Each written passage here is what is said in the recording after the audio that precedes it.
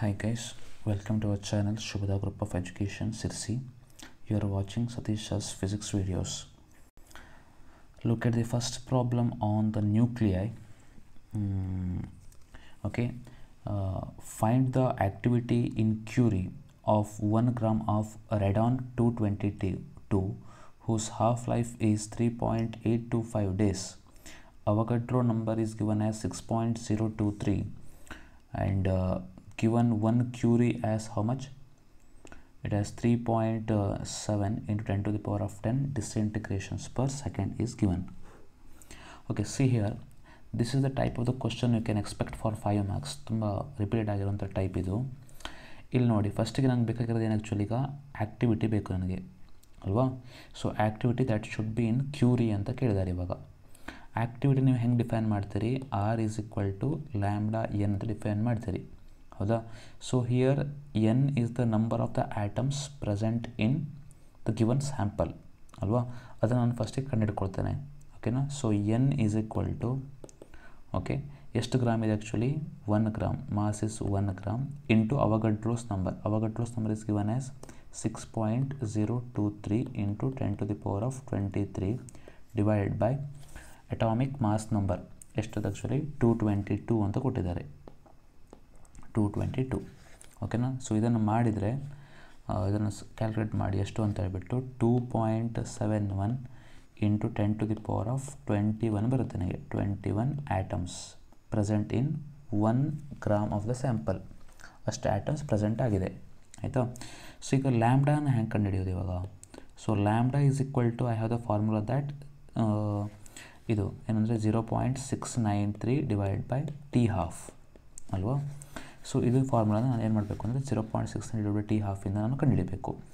Okay, ಇದನ್ನು substitute ಮಾಡ್ತಾನೆ. 0.693 divide by T half, ಓಕೆನಾ. ಟಿ ಹಾಫ್ ಹೆಂಗೆ ಮಾಡ್ತೀರಿ ಆ್ಯಕ್ಚುಲಿ? ಇಲ್ಲಿ ಕೊಟ್ಟಿರೋದು ಆ್ಯಕ್ಚುಲಿ ಎಷ್ಟು ಡೇಸ್ ಅಂತ ಕೊಟ್ಟಿದ್ದಾರೆ? ಟಿ ಹಾಫ್ ಈಸ್ 3.825 ಡೇಸ್ ಅಂತ ಕೊಟ್ಟಿದ್ದಾರೆ ಇವಾಗ, ಓಕೆನಾ.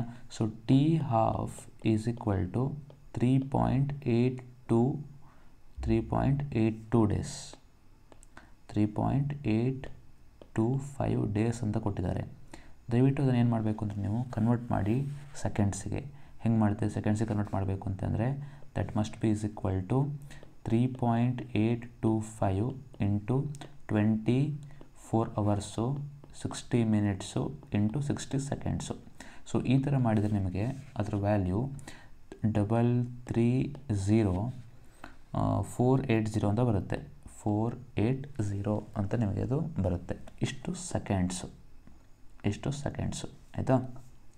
ಸೊ ಇವಾಗ ಟಿ ಹಾಫ್ ನಾನು ಏನಂತ ಬರೀತೀನಿ?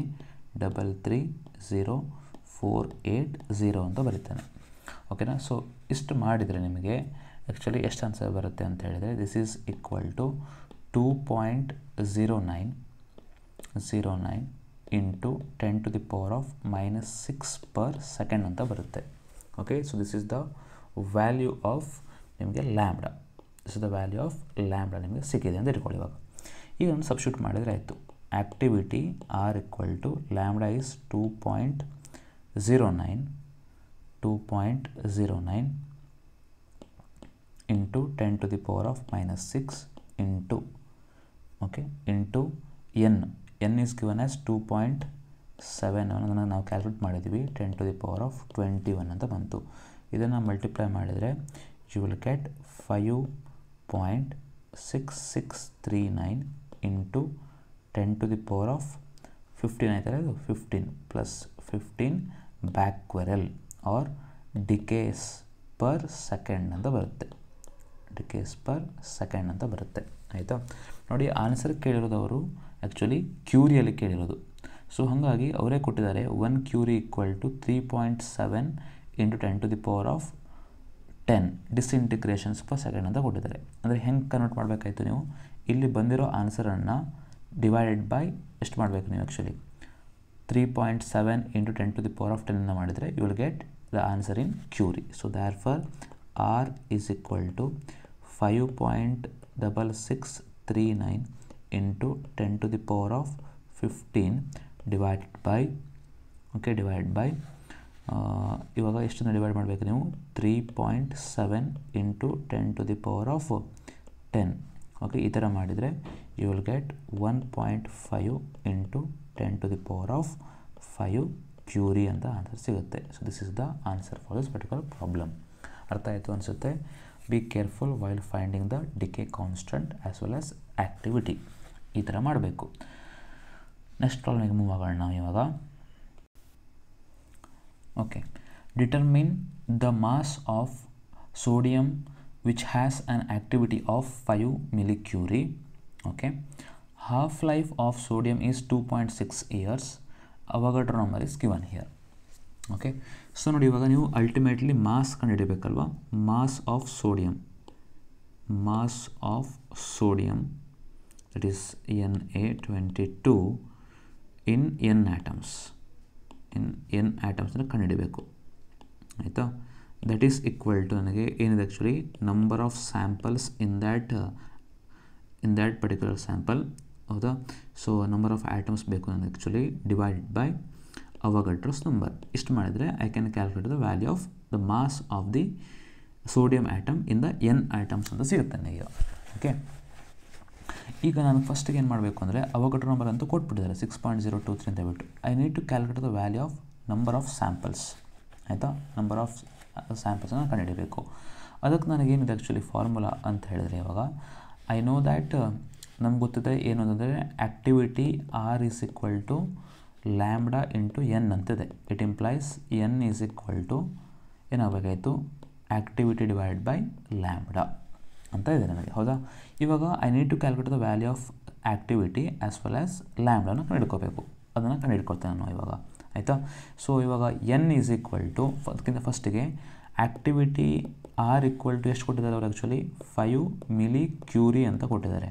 ನೋಡಿ, ಈ ಕ್ಯೂರಿಲಿರೋದನ್ನು ನೀವು ಏನು ಮಾಡಬೇಕು ಅಂತಂದರೆ ಡಿಸ್ಇಂಟಿಗ್ರೇಷನ್ಸ್ ಪರ್ ಸೆಕೆಂಡಿಗೆ ಅದನ್ನು ಕನ್ವರ್ಟ್ ಮಾಡ್ಕೋಬೇಕು ನೀವು ಅದನ್ನು, ಆರ್ ಎಲ್ಸ್ ಬೆಕ್ವರ್ಲಿ ಕನ್ವರ್ಟ್ ಮಾಡ್ಕೋಬೇಕು. ಅದನ್ನು ಹೆಂಗೆ ಮಾಡ್ತೀರಿ ಅಂತ ಹೇಳಿದರೆ 5 milli ಇದೆಯಲ್ಲ 10⁻³ ಅದನ್ನು ನೀವು ಮಲ್ಟಿಪ್ಲೈ ಮಾಡಬೇಕು. ಯಾವುದನ್ನು ಮಲ್ಟಿಪ್ಲೈ ಮಾಡಬೇಕು? 3.7 ಇಂಟು 10⁻10 ಇಂದ ಮಲ್ಟಿಪ್ಲೈ ಮಾಡಬೇಕು. ನಾವು ಲಾಸ್ಟ್ ಪ್ರಾಬ್ಲಮ್ ಕೂಡ ನೋಡಿದ್ವಿ ಇದನ್ನು ಮಲ್ಟಿಪ್ಲೈ ಮಾಡಿದರೆ you will get 18.5 into 10⁻7 ಬ್ಯಾಕ್ವರೆಲ್ R ಡಿಸ್ಇಂಟಿಗ್ರೇಷನ್ಸ್ per second ಅಂತ ಬರುತ್ತೆ ನಿಮಗೆ ಇದರ ಆನ್ಸರು. ಆಯಿತಾ? ಸೊ ಇವಾಗ ನಿಮಗೆ ಆ್ಯಕ್ಟಿವಿಟಿ ಸಿಕ್ತು. ಓಕೆನಾ? ಅದೇ ಥರನೇ ನಿಮಗೆ ಟಿ ಹಾಫ್ ಬೇಕಲ್ವಾ. ಸೊ ಟಿ ಹಾಫ್ ಇಲ್ಲಿ ನೋಡಿ ಇದರಲ್ಲಿ ಆ್ಯಕ್ಚುಲಿ 2.6 ಇಯರ್ಸಲ್ಲಿದೆ. ಅದನ್ನು ನೀವು ಏನು ಮಾಡಬೇಕು ಅಂತಂದರೆ ಸೆಕೆಂಡ್ಸಿಗೆ ಕನ್ವರ್ಟ್ ಮಾಡ್ಕೋಬೇಕು. ಓಕೆನಾ? So T half is equal to, ಯಾಕೆಂದರೆ ಯೂನಿಟ್ಸ್ ಎಲ್ಲ ಕೂಡ ಡಿಸ್ಇಂಟಿಗ್ರೇಷನ್ಸ್ ಪರ್ ಸೆಕೆಂಡಲ್ಲಿ ಇದೆಯಲ್ಲ, ಹಾಗಾಗಿ ಟಿ ಹಾಫ್ ಕೂಡ ಸೆಕೆಂಡ್ಸಲ್ಲೇ ಇದ್ದರೆ ಬೆಸ್ಟು. 2.6 ಇಯರ್ಸ್ ನೋಡಿ, ಇದು ಮ್ಯಾಕ್ಸಿಮಮ್ ಪ್ರಾಬ್ಲಮ್ಸ್ಗೆ ಇಯರ್ಸಲ್ಲಿ ಕೊಟ್ಟಿರ್ತಾರೆ. ಅದನ್ನು ನಾವು ಸೆಕೆಂಡ್ಸಿಗೆ ಕನ್ವರ್ಟ್ ಮಾಡಬೇಕು. ಸೆಕೆಂಡ್ಗೆ ಕನ್ವರ್ಟ್ ಮಾಡೋದು ವೆರಿ ಈಸಿ. ಇದನ್ನು ಕೊಟ್ಟಿರುವಂಥ ವರ್ಷವನ್ನು ಏನು ಮಾಡಬೇಕು ಅಂದರೆ 3.154 ಇಂದ ಮಲ್ಟಿಪ್ಲೈ ಮಾಡಿ ಇಂಟು 10⁻7 ಇಂದ ಮಲ್ಟಿಪ್ಲೈ ಮಾಡಿ. So that you will get the answer as 8.2 into 10⁻7 seconds ಅಂತ ನಿಮಗೆ ಅದು ಆನ್ಸರ್ ಬರುತ್ತೆ. ಓಕೆನಾ? ಈಗ ಎಲ್ಲದನ್ನು ಕೂಡ ಸಬ್ಸ್ಟಿಟ್ಯೂಟ್ ಮಾಡೋಣ ನಾವು. ಹೆಂಗೆ ಸಬ್ಸ್ಟಿಟ್ಯೂಟ್ ಮಾಡೋದು ಇವಾಗ ನೋಡಿ, ಇವಾಗ N is equal to R by N ಇದೆಯಲ್ವ, ಇದರಲ್ಲಿ N equal to R by N ಇದೆ. So there for N equal to R ಏನಿದೆ ಆ್ಯಕ್ಚುಲಿ ನನಗೆ ಇವಾಗ 18.5 ಇಂಟು 10⁻7 ಇದೆ ಅಲ್ವಾ, ಡಿವೈಡ್ ಬೈ ಎನ್ ಅಂದರೆ ಏನಾಗಬೇಕು, ಡಿವೈಡ್ ಬೈ ಲ್ಯಾಂಬ್ಡಾ ಅಂದರೆ ಏನಾಗಬೇಕು ಆ್ಯಕ್ಚುಲಿ ಇವಾಗ ಲ್ಯಾಂಬ್ಡಾ ಈಕ್ವಲ್ ಟು ಈ ಕಡೆ ಬರೀತೀನಿ ನಾನು ಇವಾಗ lambda is equal to 0.693 divide by T half ಅಲ್ವಾ. ಅಂದರೆ ಟಿ ಹಾಫ್ ಇಲ್ಲಿಂದ ಏನಾಗುತ್ತೆ ಅಂದರೆ 0.693 divide by T half is 8.2 into 10⁻7. ಇದು ನ್ಯೂಮರೇಟರ್ಗೆ ಹೋಗುತ್ತೆ. ಹೌದಾ? ಸೊ ಇದನ್ನು ಸಿಂಪ್ಲಿಫೈ ಮಾಡಿದರೆ you will get N as ಎಷ್ಟು ಬರುತ್ತೆ ನೋಡಿ. ಅದು ಸ್ವಲ್ಪ ಕ್ಯಾಲ್ಕುಲೇಟರ್ ತೊಗೊಂಡು ಕ್ಯಾಲ್ಕುಲೇಟ್ ಮಾಡಿ ನೋಡಿ ಏನು ಅಂತ ಹೇಳ್ಬಿಟ್ಟು. I hope that you will get it as 2.19 into 10⁻6 atoms ಅಂತ ನಿಮಗೆ ಅದು ಬಂದಿರುತ್ತೆ. ಆಯಿತಾ? So this is the value of N ಅಂತ ಸಿಗ್ತದೆ ನಿಮಗೆ. ಇವಾಗ ಸಬ್ಸ್ಟಿಟ್ಯೂಟ್ ಮಾಡಿದರೆ ಆಯಿತು. ಎಲ್ಲಿ ಸಬ್ಸ್ಟಿಟ್ಯೂಟ್ ಮಾಡಬೇಕು ನೀವು ಅದನ್ನು ಆ್ಯಕ್ಚುಲಿ ಈಗ ಮಾಸ್ ಇಲ್ಲಿ ಏನು ಮಾಡಬೇಕು ಆ್ಯಕ್ಚುಲಿ ಈಗ ಇದನ್ನು ಯೂಸ್ ಮಾಡಿದರೆ ಆಯಿತು. ಇಲ್ಲಿ ಯೂಸ್ ಮಾಡಿದರೆ ಆಯಿತು. ಅದನ್ನು ನಾನು ಅಲ್ಲಿ ಯೂಸ್ ಮಾಡಿ ಕಾಣಿಸ್ತೇನೆ ನೋಡಿ ಹೆಂಗೆ ಅಂತ ಹೇಳ್ಬಿಟ್ಟು. ಈಗ mass M equal to number of the samples ಇವಾಗ ಎಷ್ಟಿದೆ ಅದರಲ್ಲಿ ಆ್ಯಕ್ಚುಲಿ 2.19 ಇಂಟು 10⁻7 6 ಆಟಮ್ಸ್ ಇದೆ ಡಿವೈಡೆಡ್ ಬೈ ಅವಗಡ್ರೋಸ್ ನಂಬರ್.